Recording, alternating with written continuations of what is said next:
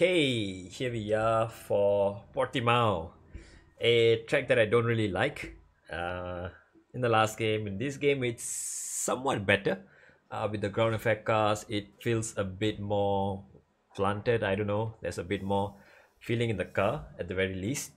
But the problem is, as usual, it's just something in the track, the way the track is or what. I don't like it.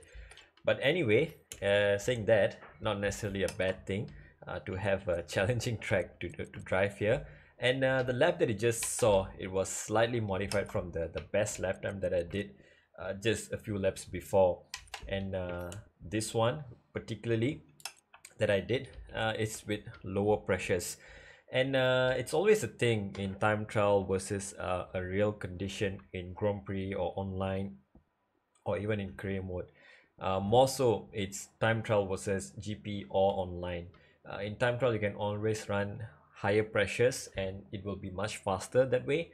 Even in a real racing condition under in GP mode or online mode, you can run higher tire pressures. You will find lap time, but the problem is overheating is an issue, and that's basically going to lose you all the lap time that you might have gained probably throughout the first two or three thirds of the track, 2/3 of the track, and then the last sector or so, maybe you might lose it again.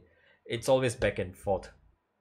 Now let me just show you that that's exactly the same setup like the world record setup, except for the tire pressures. So yeah, let me show you what the world record setup is real quick. And that is actually what I'm running. So I found that to be, well, for once actually, the world record setup, the time trial setup is quite decent for a track like this. And reason being so is, you don't always get that kind of feeling for most other tracks. You normally want to run like high wings or low wings compared to the time trial setup in certain tracks. Here I feel it's just nice. 26, 24 wings, it's what everyone is running.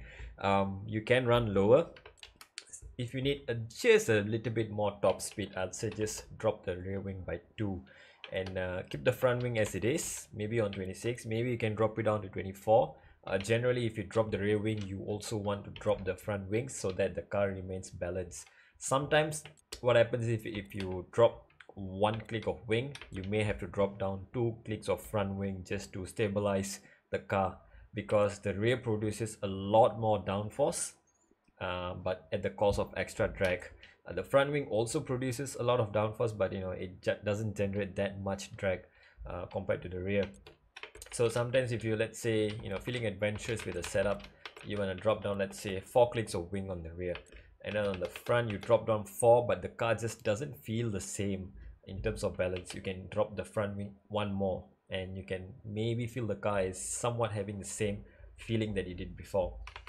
Either way, 26, 24, it's somewhat high medium downforce for this track, because there's a lot of corners that you want to be taking it almost flat, or having good traction out of the corners. It's so much more important to get good entry into the corner and good exit. There's a million lines you can take through a lot of these corners, and especially when you're battling side by side and all that, you want to make sure you're not going to spin that easily. Okay, so you can always use this. For the rain, you can actually go +5. I'll say that will be more than enough.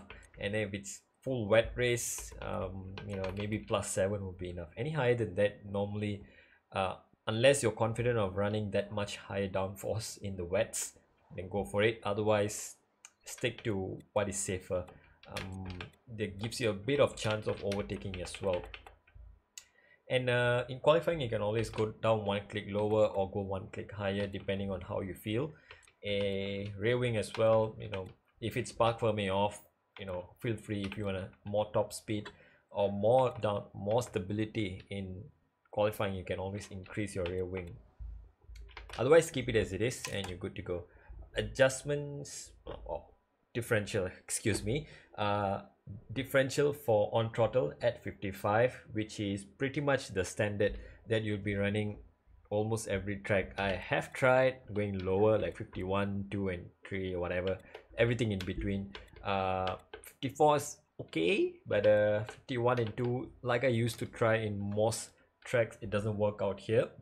because these corners, they change the balance of the car really quickly, from understeer to oversteer, for oversteer to understeer.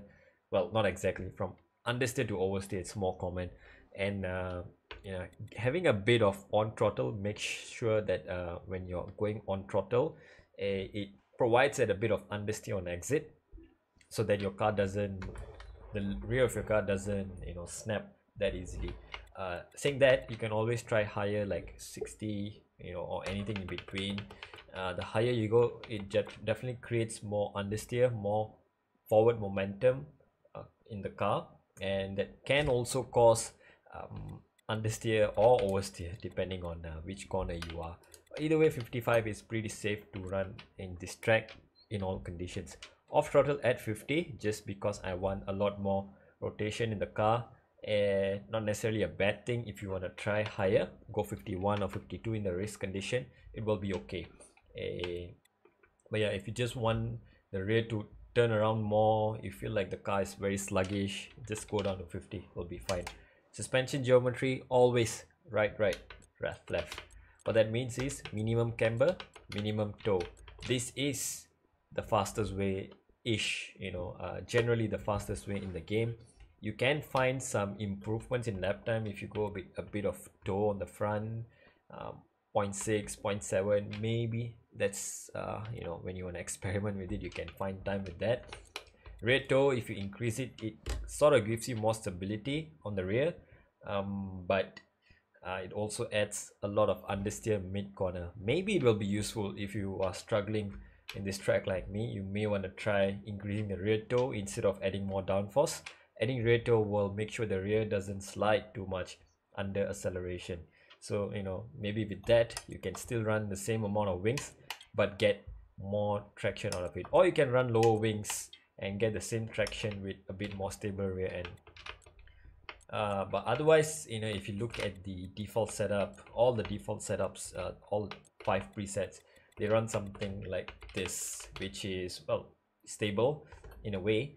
It doesn't snap in the middle of the corner on power and all that, unless you have too much throttle input, for sure.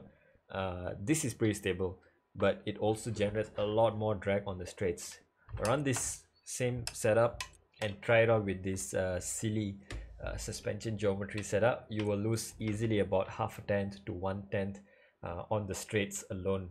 So you're giving away free lap time here essentially. You don't want to be doing that if you're looking for a lot more lap time out of your car.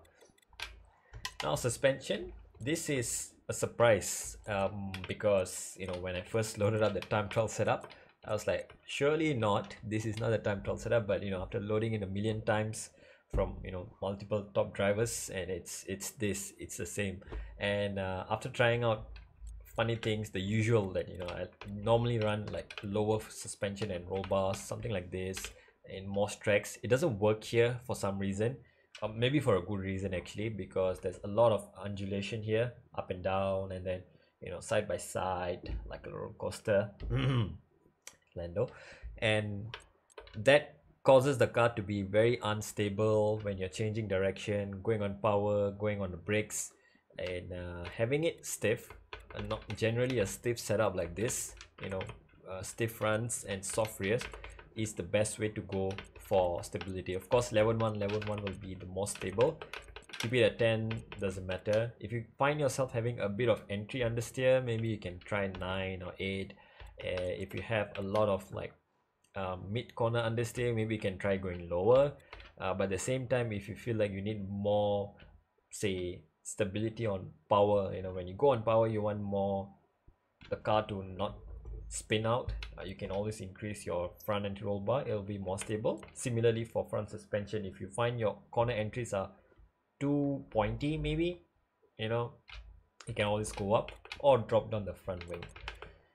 Ride height, rear is at 4. I will recommend it as well. Don't go 3, it doesn't feel good. 4, 5, it's also okay around here. If you have a bit of high speed understeer, mid corner understeer, increasing your ride height by 1 click on the rear definitely helps, and you don't lose any straight line speed. If it's barely even noticeable. If you gain about 3/10 in the corners by doing this, and you lose a few thousands on the straight, that's not gonna matter at all. Front ride height, you can, if it started off at 3 in the default setup, I say, but going high as well, what the world record setup is running at 7. I find it pretty nice. I've tried 6, I've tried 8. I think 6 and 7 is the sweet spot for me, so I'll go with 7 just because it's safer to run this in a race condition. I'll always prefer to run the safer option in the race, considering how punishing this game is on acceleration and on power as well. Yeah, I'll keep the car a bit more safe. 7.4, 7.5, either way works. 100% brake pressure, 50% brake bias, no changes in this. Maybe 51. You can try in some corners where you feel the car might just step out, especially the last braking zone at the end of sector 2, before the loopy section. It's an uphill braking zone, so you can try 51 so that the rear of your car doesn't lock up. And also into turn 8 you can try 51 if you really need to. Otherwise keep it at 50 all the way, because if it's a downhill braking, you want as low possible brake bias, because the front gets more load, it gets more understeery. Tire pressures, like I showed you just at the start a few minutes ago. Minimum pressures for all the front tires, and in the race you should be running close to minimum. You can start with minimum rear pressures, but keep in mind that when you're running lower pressures, it's generally a bit more unstable. Not necessarily bad, it gives you less stability compared to higher tire pressures. You want maybe 2 clicks, 3 clicks at most, that will be just fine if you can cope with the tire temperatures, as long as they're not exceeding like 96, 97, 98. They're fine. You want to keep it as low as possible, like in the 92s, 93s, around there is just nice, just a good balance in your car. And if you have like a bit of instability in the mid corner or in high speed corners, you can always go back to your transmission and add a bit of off throttle. That will solve the problem. 1 click, just nice. Or you can go and stiffen up your suspension, maybe increase your ride height, increase the front ride height maybe even more. You can try all those things to stabilize your car. Okay, and yeah, time trial, of course, go for the maximum pressure because it is so much faster. Even in the lab, in lab just now you saw, I'm pretty sure my inputs were just about the same, but somehow I lost a tenth on that last sector, last corner alone. Whatever, might be skill issue, might just be lack of confidence in this track, in this car. I don't know, but yeah, higher tire pressures, not necessarily the way you want to be using in the race condition. In time trial, yes. In the race, start with minimum and then go maybe 1-2 clicks higher on the rear, just nice. So there you go, 26, 24 on the wings. You can go 1 click higher or lower in qualifying depending on what you need. Need more downforce, go higher. You need less downforce, go lower. In the rain, +5 wings. In the inters, maybe if it's full wets, you can go +7, +8 wings. But if it's going to be a mixed condition race, inters to dries, I'd say just maybe keep it like this, or just go 1 click higher or 2 clicks higher. That's enough. You don't want to go too high, otherwise you'll be vulnerable in the dries. If it's dries to wets, and that is definitely a good move if you want to go higher downforce right off the bat, especially if it's confirmed, like you can see in the race. It's going to start off dry and then the rest of the race is going to be wets. Go for a wet setup, definitely. Okay, yeah, that's about it. In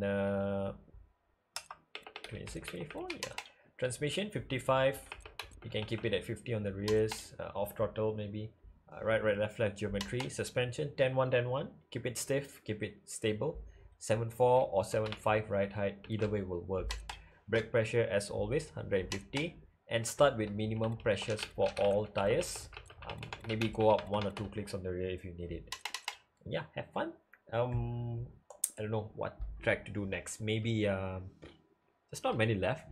USA, maybe Mexico, Monaco's left. I don't want to do that, but probably do that like at the end. Let's see a bit more. And yeah, check out the other videos and other setups. Any questions, you can leave it in the comments. Join the Discord if you want to, just keep up with things that I don't really update. It's not much going on these days. It's almost the end of the game's life cycle, and we have life as well outside of the games. So yeah, see you around. Take care. Bye bye.